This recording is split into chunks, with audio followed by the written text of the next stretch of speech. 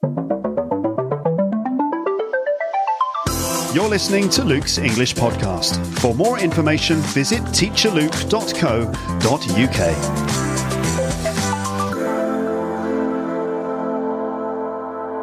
Hello listeners and welcome back to Luke's English Podcast. Here is the next episode in my Beatles season, and this is where we look at some language too.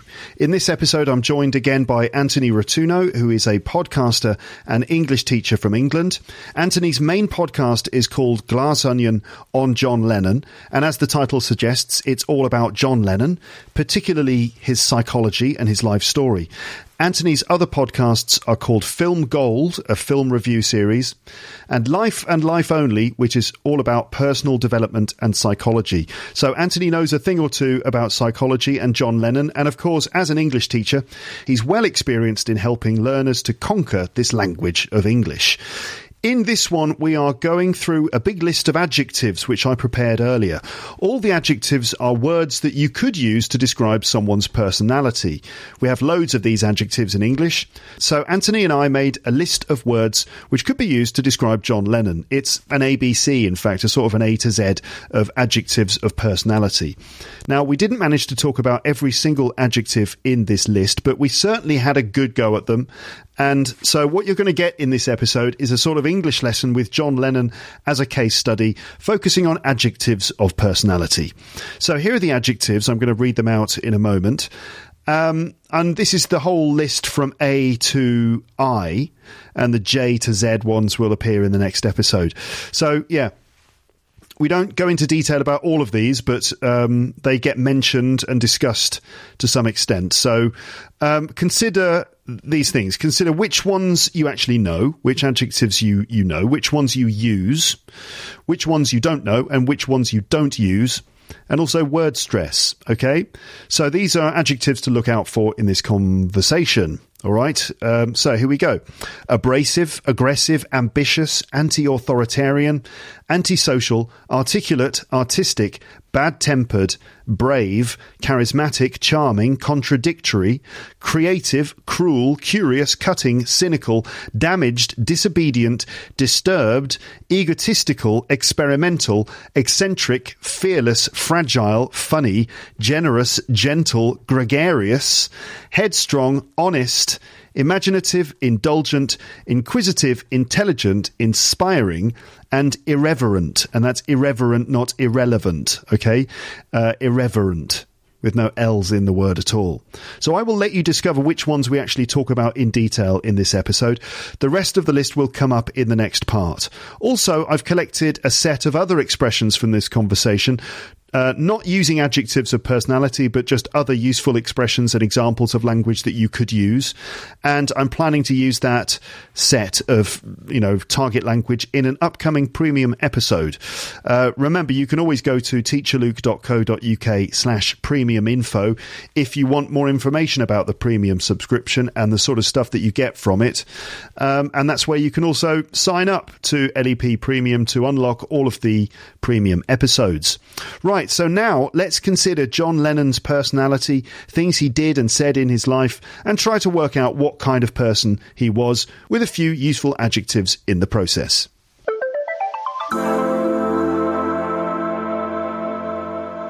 So part 2 of this then. So this involves describing John Lennon with adjectives of personality, right? So this is a common sort of way of categorizing vocabulary, looking at descriptive vocabulary, looking at adjectives, and specifically looking at adjectives that we use to describe people and personality traits. And there are many adjectives. So I thought we could use the topic of John Lennon, the context of him and his life, as a way to teach my listeners some useful adjectives for describing personality traits. Absolutely. So we've made a list of adjectives that occurred to us that could be used to describe John Lennon, and the list is long. Yeah. It's so long. We had to stop at some point. Yeah, we did. We had to actively kind of go, okay, we can't keep adding to this list. It's got to stop at some point, which I guess tells us about something about John Lennon in the fact that, he's a multifaceted individual, and, you could just go on describing him for so long. But anyway, let's go through some of the adjectives or phrases. They're actually all mostly one-word adjectives. Consider what they mean and discuss how they could apply to the life of John Lennon. Okay. So, I've got this big list. I tried to go from A to Z. Some letters might be missing. So we'll start with just the A words, and maybe I can just list out the some of the ones I've got here that start with A, and maybe then we can just pick out one or two to expand on them. So we've got abrasive, aggressive, ambitious, anti-authoritarian, antisocial, articulate, and artistic. I think we should probably start with the word abrasive, because this is quite a nice specific word that some people might not know. So should we just have a go at defining what abrasive means? Yeah, can you define that one? Because I'm I'm trying to think of it. It's one of those words but yeah, go on. Please. Yeah, of course. Essentially, if someone is abrasive, it just means that they're kind of rude in their manner with people, right? And I think it comes from the fact that some surfaces, some substances can be rough and abrasive. Like, for example, if you're doing the washing up in your kitchen and you've got a saucepan with lots of food that's stuck to it and you're trying to remove that stuff from the saucepan, you'd need something abrasive, like one of those green scourers, or maybe even what's that, wool, that metal wool stuff. Oh, yeah. To scratch it off. So abrasive also describes surfaces that are rough. But a person can be abrasive, so that when you rub up against them, it can be quite painful. It means that it basically means harsh, cutting, biting, rude, or maybe a bit unkind. An abrasive character. What do you think? Is it true? Was he an abrasive person? Well, one of the things about John Lennon is that there's a huge difference between John Lennon sober and John Lennon drunk. Because if you think of other drugs like I don't know, heroin, LSD, it's not going to really make you nasty or aggressive. But alcohol, sure we've all had friends, perhaps we've had experiences where a nasty side has come out. So I think he was probably abrasive anyway, because he had a good expression, a chip on his shoulder. For obvious reasons, because as I said earlier, he'd lost his uncle, he'd lost his mother, he also lost his best friend, Stuart Sutcliffe, who died at 21 years old. He lost Brian Epstein, so he had a chip on his shoulder. What's the chip on his shoulder thing? What does it mean? Yeah. It's like you are angry at the world, and so you're slightly bitter. So or like you've got some sort of like a weakness which you're trying to compensate for. Yeah, it depends how deep you want to delve. Yeah, it comes from an insecurity, but the way it's sort of demonstrated, a chip on your shoulder, is you're kind of angry or a bit bitter about the world, so you tend to turn on people, perhaps. You know, what are those people? So I think John Lennon, both sober and drunk, was kind of king of the put down. Like, everybody will say this. He could put people down with a very cutting remark, and he was kind of a genius at that. You know, if you think John Lennon was a genius at music, he was also a genius at that. So, and there's all kinds of other stories that are in the Goldman book that I won't go into, of him being perhaps a bit more than cruel, like being pretty aggressive and pretty violent. But definitely there was that side to him. I think he mellowed over the years, as people tend to do. You know, he was 40 when he died. But I think certainly the young John Lennon had that in spades, yes. People would often sort of say, I think it was Ray Davies, I read in his book, that he once met John Lennon, or is it Tom Jones? Anyway, Ray Davies basically said that Ray Davies was in the Kinks, another band from that period, and he met the Beatles once, and John apparently sort of gave him a really hard look and sort of said something quite a little aggressive, but also quite funny. I think he had run-ins with Ray Davies and Tom Jones. So I think Tom Jones, Tom Jones was going, "Oh, you scouse git," and John Lennon was saying, "You Welsh perf," or something like that. It's not unusual to be loved by anyone. I was doing Thank You Lucky Stars, and I had It's Not Unusual out, right, my first hit record in 1965, and the Beatles were on the show. On the TV show. So I went to watch them rehearse in the afternoon. And I'm sitting there, you know, where the audience would be later on, with my manager, Gordon Mills. So I'm waiting for the Beatles to come out and want to watch them rehearse, you know.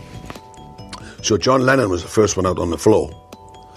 And he looks up at me, and he says, he's got the guitar, and he says, it's not a unicorn, it's an elephant.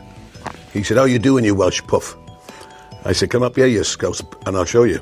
So Gordon Bill said, that's his sense of humour, don't get the... Which it was, and then we became friends, of course, later on.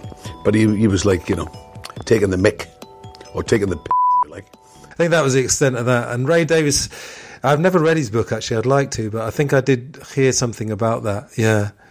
I think John Lennon, yeah, he was quite a scary character at times. But he was a bit, kind of like a bit of a school bully, not necessarily actually physically hitting younger kids, but he had the bully thing where if you stood up to him, he probably backed down and he probably respected you. Yeah, and people said that he had a kind of a front. So there was this person who had this scary front, but inside he was actually quite sensitive. Yeah. But he was covering it up. He was wounded and sensitive, but he would cover it up with an aggressive facade, which would make people quite wary of him. Definitely. I had a dream a few years ago. I haven't dreamt about John Lennon and the Beatles as much as you might think, considering I've spent so much time with this podcast. No, I had a dream that I was at his art college, and I was sitting in the room at his art college, and I could sense that he was there. And he was at art college. People would know him. Probably 50% people would say he was a really nice guy. The other 50 would say he was a bully, a bit nasty. And I looked over in the dream, and I caught eye contact, and he hit me a look that was so threatening.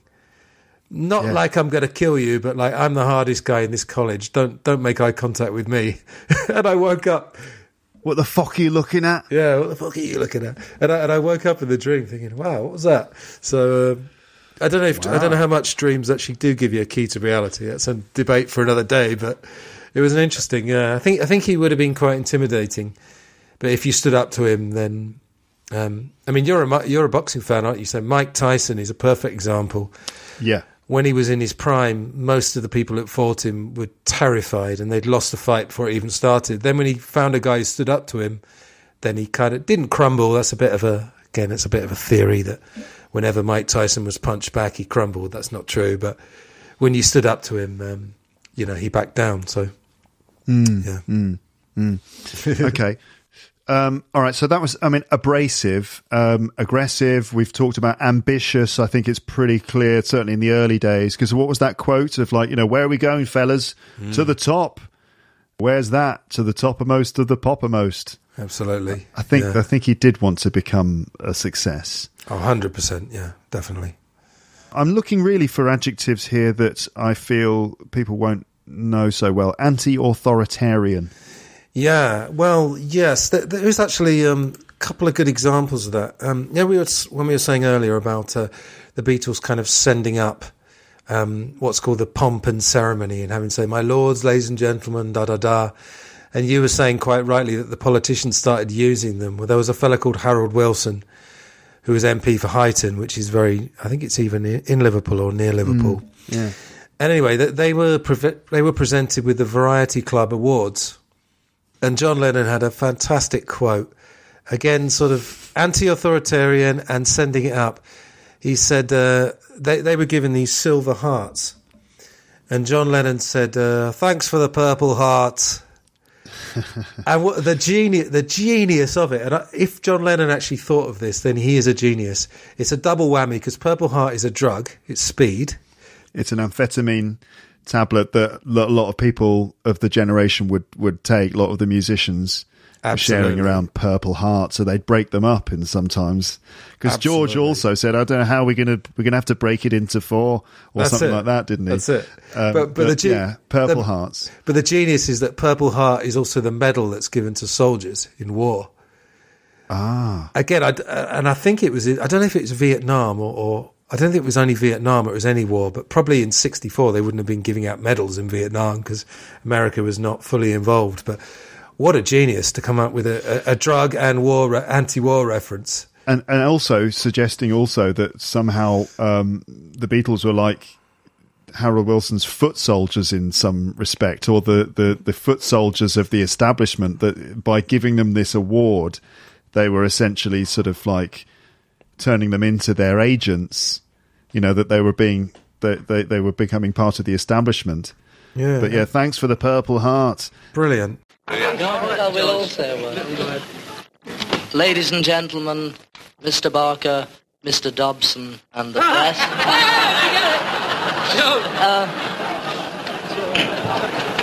Just like to say it's very nice indeed to get, especially to get one each, because we usually have a bit of trouble cutting them in 4. I'd just like to say thank you very much. It's a great honour. Thank you. Now, Paul. Same goes for me. Thank you very much for giving us this Silver Heart. I still think you should have given one to good old Mr. Wilson. Ringo. Anyone who knows us know I'm the one that never speaks, so I'd just like to say thanks a lot. I'd just like to say the same as the others. Thanks for the Purple Hearts. Silver! Oh, yeah.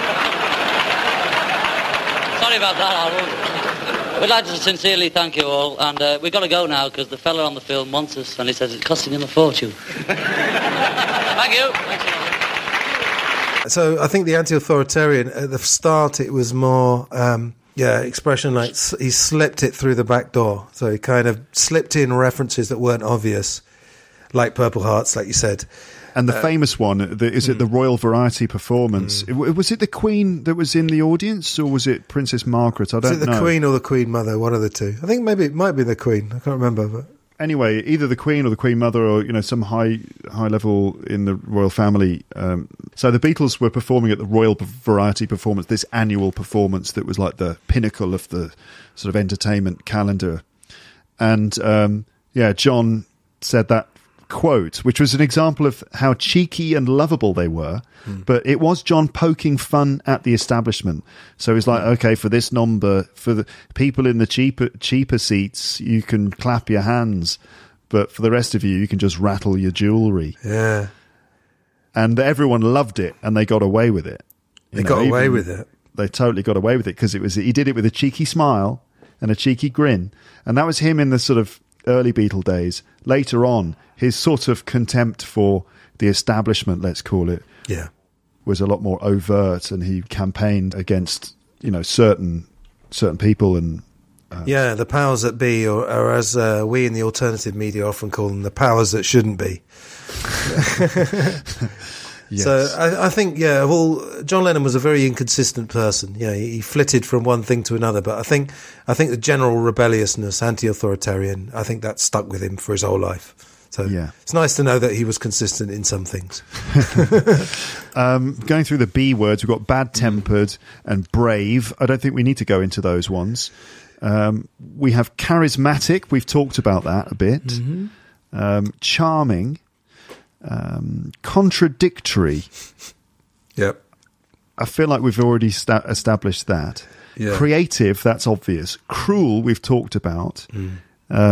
Curious, cutting, and cynical. Curious, we know. I think that most of the listeners will know what that means. Cutting. Yeah. So as you were saying earlier, I think a cutting remark, somewhat similar to abrasive, but cutting is a remark that's going to make someone feel bad or feel small. It's going to put them down. Yeah, and it's a put down. A put down, yeah, absolutely. Interesting that, we've got abrasive, which is, again, refers to the sort of physical things like rubbing, like abrasive surfaces. If you want to strike a match, you have to strike it against an abrasive surface. Yeah. And cutting also refers to sort of physical things like that too. You cut things with a knife. So he was an abrasive person sometimes, and his comments could be very cutting, that they could hurt you, sometimes. Yeah, I think the cruel and the cutting kind of go together as well, I think. Yeah, I do. I think so. Cynical. Yeah, I actually did a show of Life and Life Only, one of the first ones, where I talked about the difference between being cynical and being sceptical. And the idea of perhaps we should be cynical, in terms of, our leaders and so forth. Or sceptical. We should be cynical or sceptical. I think both, really. But again, it's difficult to define, because I think I think skeptical is questioning, and cynical is perhaps where you have your default setting, if you like, is negative or not believing in people. I don't know. How would you define cynical? I would say that's true. If you're generally a cynical person, it means you assume that you kind of assume the worst, especially in other people. So if you're cynical about the government, you've just assumed that the government are lying to you, that they're full of shit. You know, if you're a cynical person, it just means you tend to have a negative outlook on things. It's not exactly pessimistic. That just means that you think the future will be bad. But if you're cynical, you just kind of assume, especially with other people, you assume that they are maybe not being honest or that they've got ulterior motives and things like that. Yeah, I think the dictionary would say it's something to do with always thinking that someone's intentions are not pure. I think, as English teachers, you'll agree with me that dictionary definitions are good up to a point, but they can be questioned.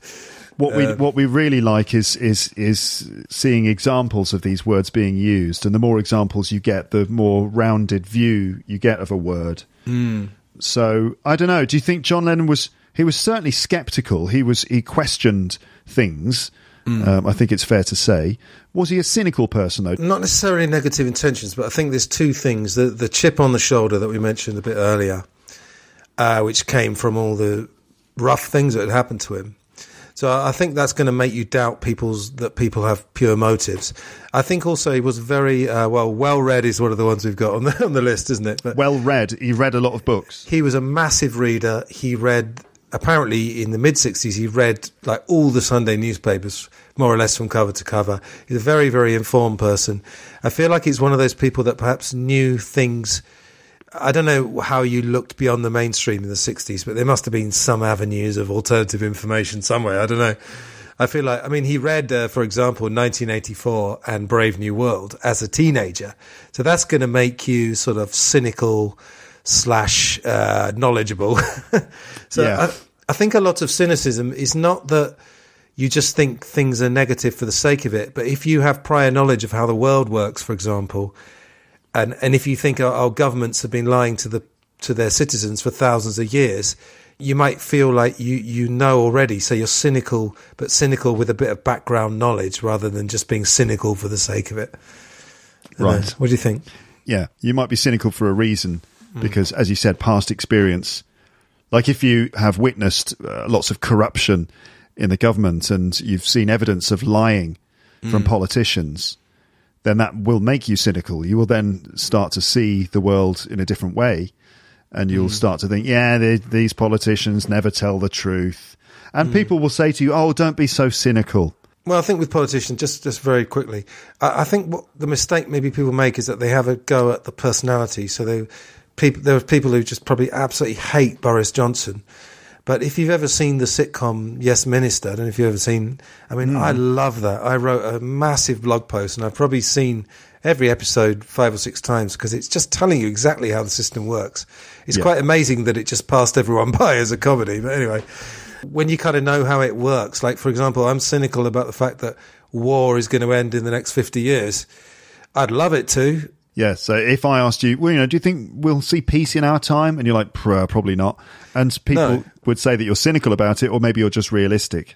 It's realistic, but it's also the fact that again, I don't want to go into this, but there's a war machine that keeps going, whether it's Obama or Boris Johnson or Margaret Thatcher or whoever. There's a sort of power behind the throne, which I'm absolutely certain of. So I think perhaps my view is that cynical isn't always a bad thing. That's to try and conclude. God, we're doing well. We're only on C, aren't we? But that, just going back to the point you made there, as English teachers, when we teach vocabulary to our students, especially adjectives and things like this, we feel the need to categorize things as negative or positive often. It's like, is this adjective a negative thing or a positive thing? But as you've experienced yourself, I'm sure, in lessons, sometimes words don't fit into those categories. Yeah. And they may be negative from a certain position, but sort of almost positive from another position. I would say on the whole, if I had to make a flash decision on whether cynical is negative or positive, I would put it in the negative category. But that's not the end of the story. That being cynical can also be a positive thing if you see it in the light of taking a different view of things. Definitely. So we've got other things like damaged. Arguably, he was a damaged individual. I mean, we talked about the childhood traumas he experienced and also the sort of drug abuse that he went through, and also maybe just the levels of fame that he reached, and that maybe sort of gave him some psychological damage. Disobedient. Disobedient. This is probably quite a good one from the D category. Yeah, sort of on a par with anti-authoritarian, I would say. Disobedient, you probably think more to do with children, don't you? Perhaps more than adults. Yes. But, you know, we can all be disobedient at any age, I suppose. But, yeah, definitely. I mean, at school, he was what they call a dropout. You know, he was intelligent enough to pass his exams.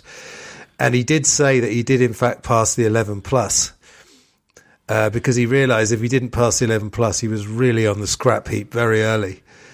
Listeners, the 11 plus was an exam that they used to take back in the old days, and it was basically an exam when you were 11 years old, and if you passed, then you would be put into a certain kind of school where you would like learn skills that you could have that would give you a fairly decent career potentially, right? And then if you didn't pass the 11 plus, you'd be sent to schools that taught you more everyday practical skills. So basically your whole career would be defined by this exam, and it would make or break you in a way. So if you wanted to go on to become a doctor or I don't know what, like almost any respectable high paying job, you'd need to pass your 11 plus in order to get into a grammar school to get onto that ladder.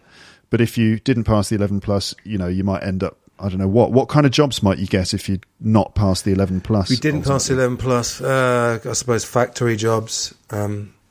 Again, nothing against people who work in a factory, but sort of not factory manager, more like menial jobs. Low paid stuff, basically. Yeah, manual labour, physical labour, shop work, for example.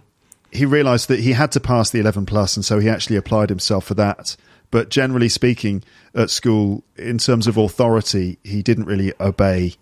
Absolutely. I mean, the teachers just, again, if you want to go into psychology a little bit, the teachers represented everything he hated about the world, probably.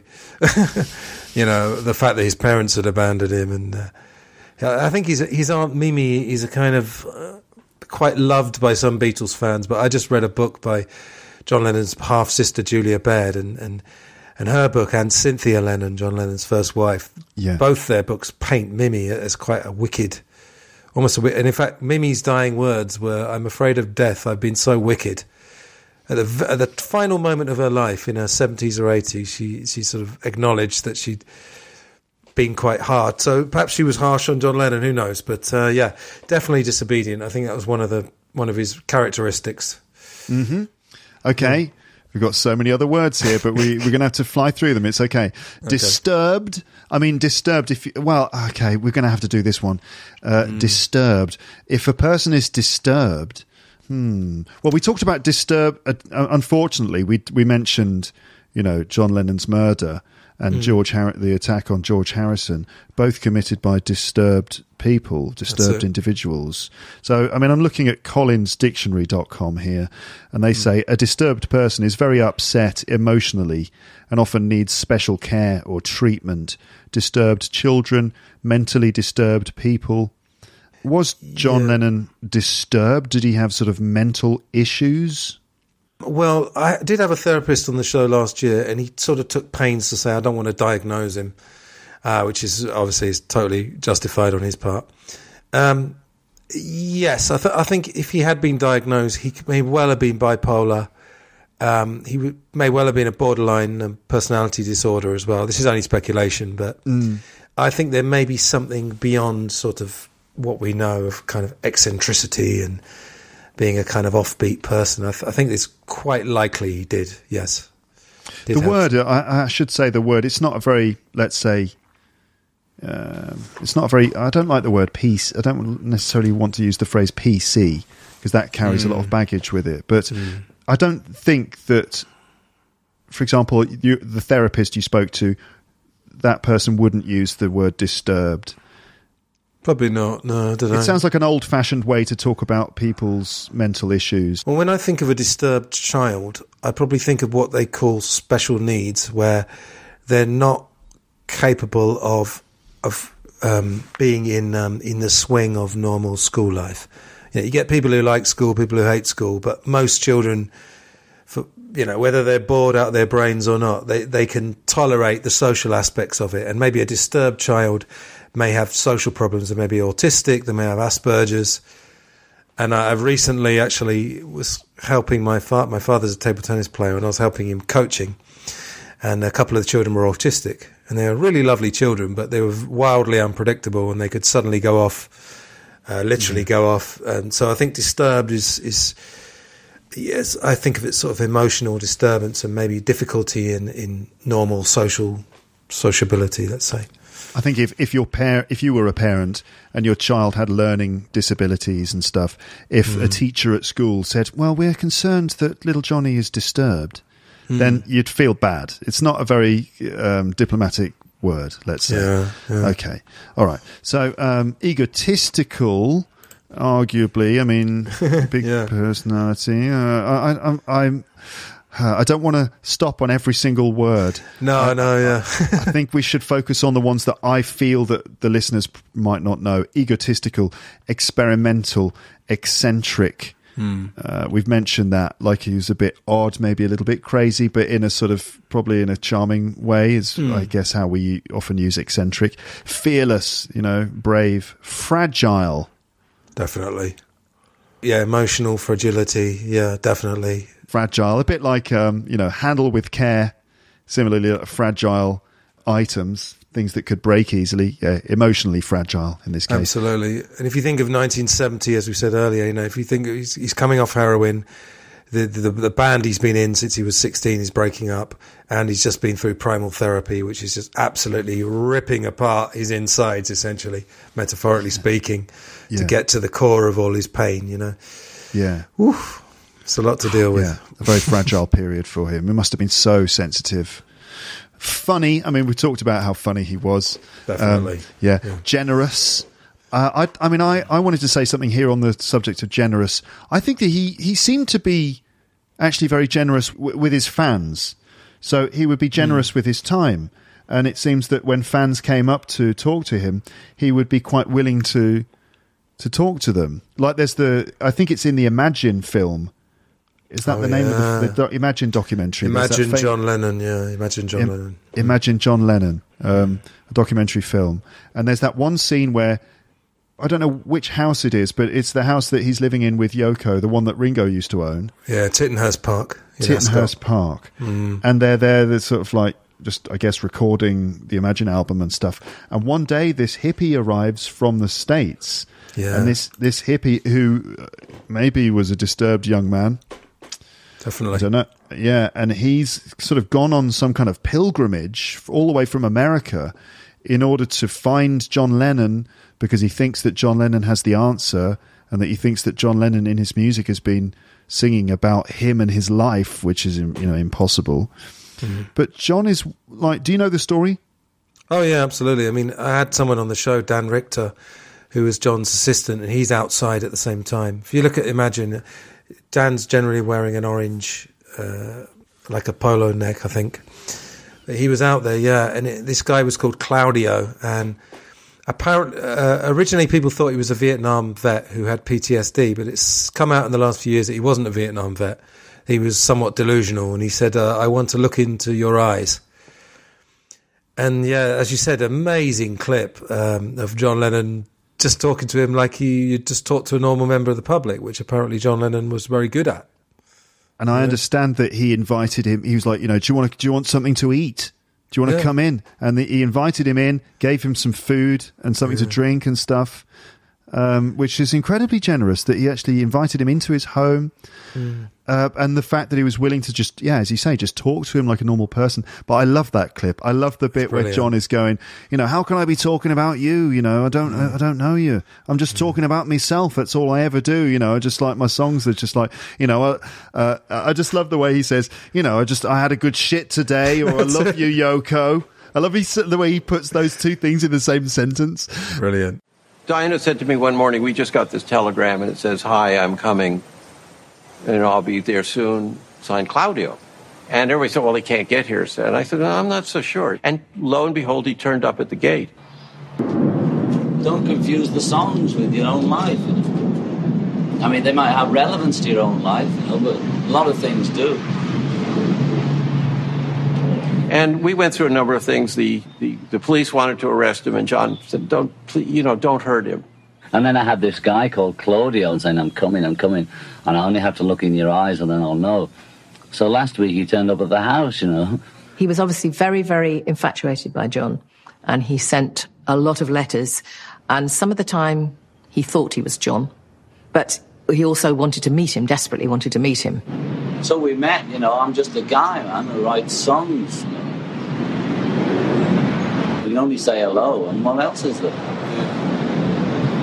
Yeah, I figured that if we met, I'd know, you know, just by reading. But know what? You know, if what I was thinking was true. Well, what were you, is it true? Well, I guess not. Right, I'm just a guy, man. But it all fits. You know? Anything fits, you know. If you're tripping off on some trip, anything fits, you know. Like when you said, "Boy, you're going to carry that weight for a long time." That was just... That's Paul saying that. Yeah. Paul saying that? But that belongs to all of us. He's thinking about all of us. Remember that one, you can radiate everything you are, you can penetrate anywhere you go? Yeah. Syndicated. Yeah. That was just having fun with words. I was just having fun with words. It was literally a nonsense song, you know. I wouldn't tell you unless... I mean, Dylan does that. Anybody does it, you know. They just take words and you stick them together, and it's like throwing the I Ching or something. You just see what happens. You take a bunch of words, you throw them out, and see if they have any meaning. Some of them do, some of them don't. See, that last album of mine was me coming out of my dream. You know. You weren't thinking of anyone in particular when you were singing all that. How could I be? How could I be thinking of you, man? Well, I don't know. Maybe I don't care me, but it's all somebody. I'm thinking about me, or at best Yoko, if it's a love song. You know, and I think about an audience in general. You know, if I'm singing "Old Hare Krishna, Got Nothing on You," I'm sort of talking to any old friends who've been listening to what we were saying and saying, "Look, well, I think it's a lot of bullshit now. You know, let's forget it." You know, and that, as far as I'm concerned, you know, and but that's it. I'm basically singing about me. I'm saying, you know, I had a good shit today, and this is what I thought this morning, and you know, and I love you, Yoko, whatever. I'm singing about me and my life, you know, and if it's relevant for other people's lives, that's all right. Are you hungry? Yeah. Let's give him something to drink. It's like a bit of a put down for Yoko. It's like, yeah, you know, I just, you know, I'm singing about me, my own life, my own experiences, you know, like I had a good shit today and I love you, Yoko. well, funny you say that, because there is an alternative Imagine film that actually came out in 1972. Was the one, it was basically music videos before we called them music videos, from the Imagine album and Yoko's album Fly, which came out at the same time. And I mean, there's a clip of John Lennon on the toilet reading the newspaper, and Yoko says, "How is it?" And he says, "Oh, very good." And you don't know whether he's talking about the result of him being on the toilet or what he's reading in the paper. We don't know. So, but I think self-indulgent is another one. But yeah, I think for quotes and for gift of the gab, as I was saying earlier, I don't know if there's anyone in history who's been better than John Lennon at that. He's just so quote worthy. It's just unbelievable, really. Yeah. So we talked about how he's kind of abrasive and a bit cutting and stuff like that. But also, on the other hand, he could be so sweet. And, you know, a lot of the things I've read about him, people talking about him, friends of his and stuff, said that he had this incredibly sweet and gentle side to him as well. Definitely. Which is very nice to read, you know, like you were saying before. The more you read about John Lennon, potentially the more you can learn that, you know, about the nastier sides of his character. But he was also lovely as well. Again, quoting George Harrison in an interview, you know, the interviewer said, Selena Scott, the interviewer said to him, you know, he was no angel, was he? And George was like, well, no, he wasn't. But he was as well. He was very good. He was very good, and he was, in some ways, he was a slight genius. I mean, but apart from that, he was still just some guy like the rest of everybody else. He was no angel. He wasn't, but he was as well. Was he? Yeah. Yeah. So I mean, he was kind of everything, as you were saying earlier. You know, was he positive or negative? Was he nice or nasty? He was just all of those things. Yeah. You know. I think the gentleness comes out in a couple of songs. Yeah, if you listen to the vocals on "Oh My Love" from the Imagine album, or the song "Love," there's a gentleness and a fragility that I don't think was fake. You know, I just don't feel like he was faking that. I think that was real. Yeah. Okay, let me keep going through my list. I've got headstrong. Just if you're headstrong, it would mean that you are. Essentially, you're going to do what you want to do. You're kind of quite willful. Like, you get something in your head and you're going to do it, and no one's going to be able to stop you. I would say that was headstrong. I think he was certainly headstrong. Once he got an idea, he was like, I'm going to do this. I think so, yeah. No one's going to stop me. Honest, I think we can agree is true. Imaginative, indulgent. If you're indulgent or maybe self-indulgent, you just mentioned that. The idea of him on the toilet. The fact that he's filming himself on the toilet, you know, that's the thing. You could call that self-indulgent, right? Yeah, that he's indulging his own personal whims. Okay, let me go back to Collins Dictionary. If you say that someone is self-indulgent, you mean that they allow themselves to have or allow themselves to do the things that they enjoy very much. So they just focus on the things that they enjoy themselves. And maybe John, in his art or even just in his life, just after a while just focused on only the things he wanted to do. Maybe even to the detriment of the experience of his audience. Like, for example, some of the experimental albums that he made with Yoko, like Two Virgins. I was just going to say that, yeah. Go on, tell us about the album cover. So the album cover of Two Virgins is John and Yoko completely naked, standing there, just completely nude. They took the photo themselves with an automatic camera, you know, a timer or something. It's just them standing there in the buff, completely naked. And the album is like experimental music that they made together one night when they were tripping on LSD, I think. Yeah, first night together. Very significant moment for them as a couple, because as you say, it was their first night together, that they made all this weird music and then they made love and they recorded this album. And then John was so determined to publish this because he felt it was so significant and important. This is the sort of thing he wanted out there. But if you listen to it, I mean, I don't know, have you ever heard it? Yeah. I mean, it's indulgent in the sense that they had a naked album cover and they put out this music that they clearly knew, you know, people are not generally going to like it because there's nothing to please the ear in it.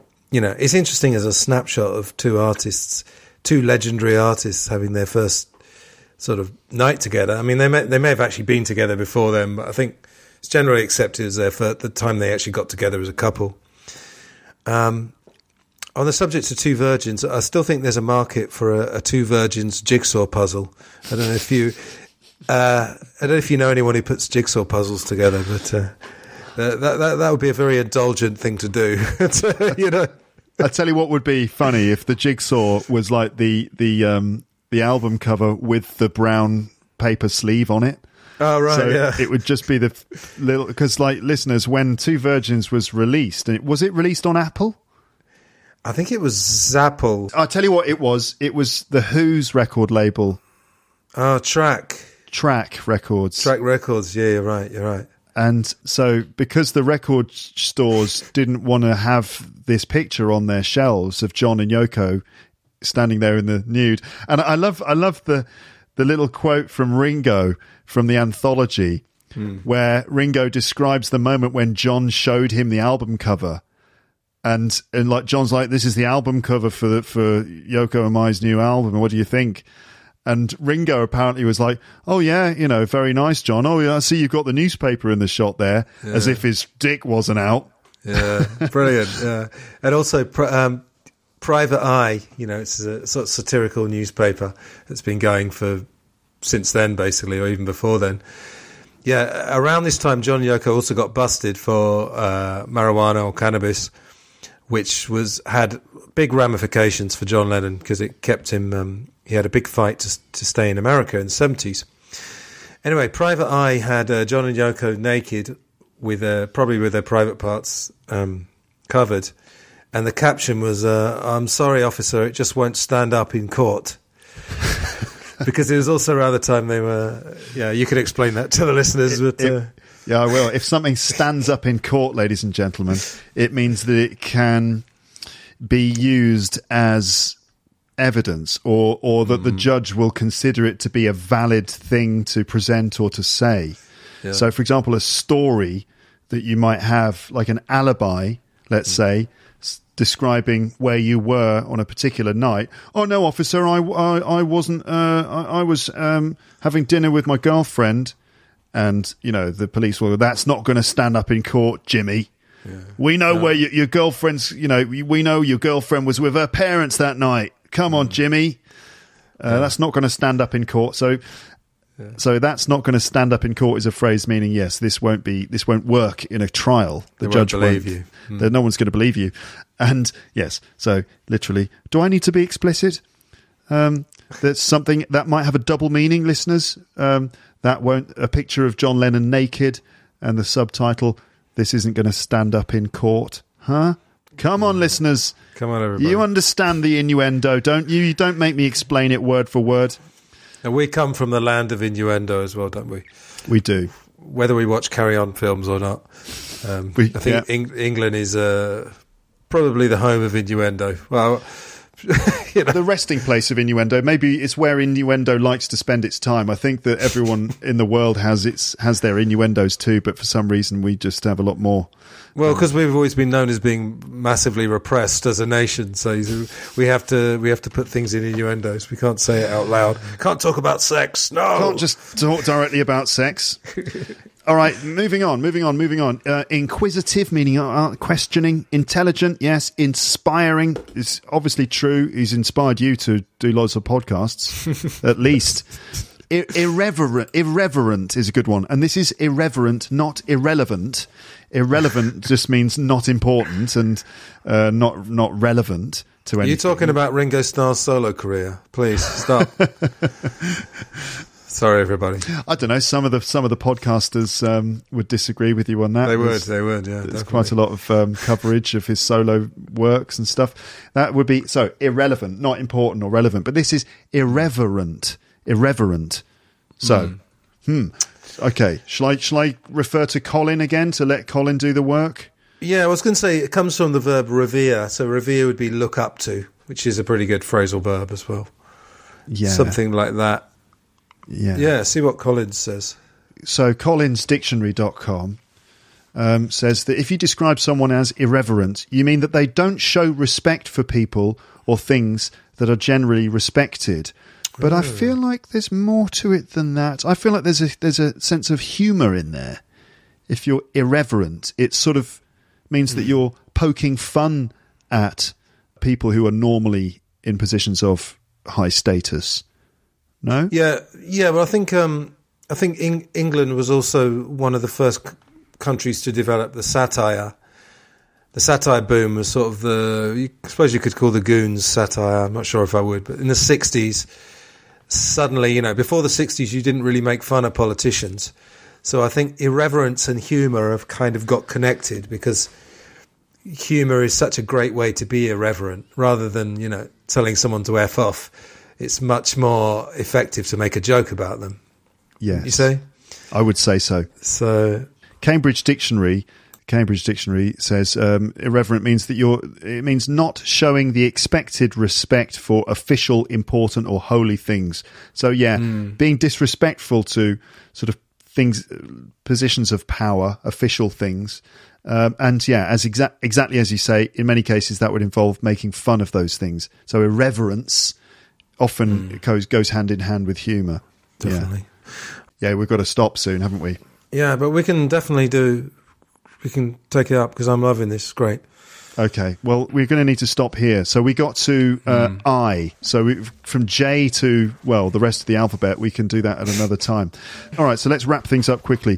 Anthony, thank you for taking the time to do this. It has been great fun. So, I hope you feel that it's been a sort of 2 hours or 2 hours and 15 minutes well spent. Absolutely. Thank you for your insights and your comments. It's been really interesting. And we should do this again sometime. So we'll be in touch to sort out sort of a third part to this. Yeah, we've got to start from J, haven't we? We can't. We do. We can't leave the alphabet unfinished. Yeah, because your listeners might think the alphabet finishes at I, which would be terrible. That would be an injustice. Newsflash, listeners. The alphabet in English only goes up to I. Okay. No, as I say, thanks. You kept me on my toes. You've had some good questions and we've had some nice in-depth discussion. So it's been fun.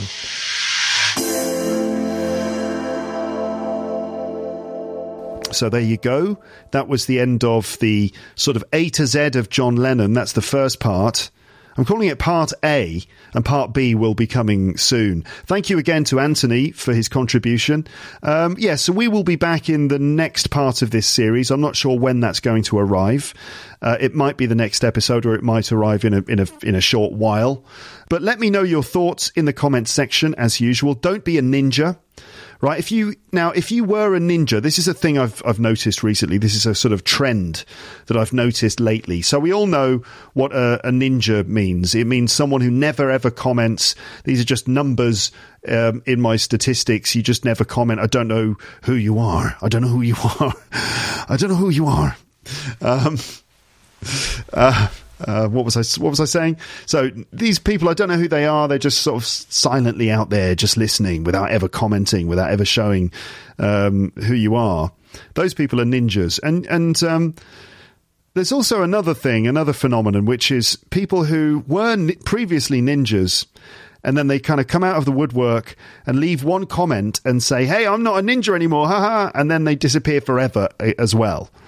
So I think those people still need to be classified as ninjas, all right? So if you were a ninja and you left one comment and then you went back to being a ninja, then you are a second-level ninja now, okay? So first-level ninjas are the ones who just never comment. Second-level ninjas are the ones that comment and then just disappear. And you don't want to know what makes a third-level ninja, okay? You don't want to know what that is involved in that. But anyway, don't be a first- or second-level ninja. Leave your thoughts in the comments section. It's always nice to read your comments and to see you discussing things with other lepsters and stuff. So get involved and leave a comment in the comments section. It's a good way to practice writing your thoughts down in English, I think. Okay, so the next part of this will be arriving soon, but for now it's just time for me to wish you all a very safe and sort of fortuitous goodbye by saying goodbye to you, which I'm going to do now when I say thank you for listening and goodbye. Bye, bye, bye, bye, bye, bye. Thanks for listening to Luke's English Podcast. For more information, visit teacherluke.co.uk.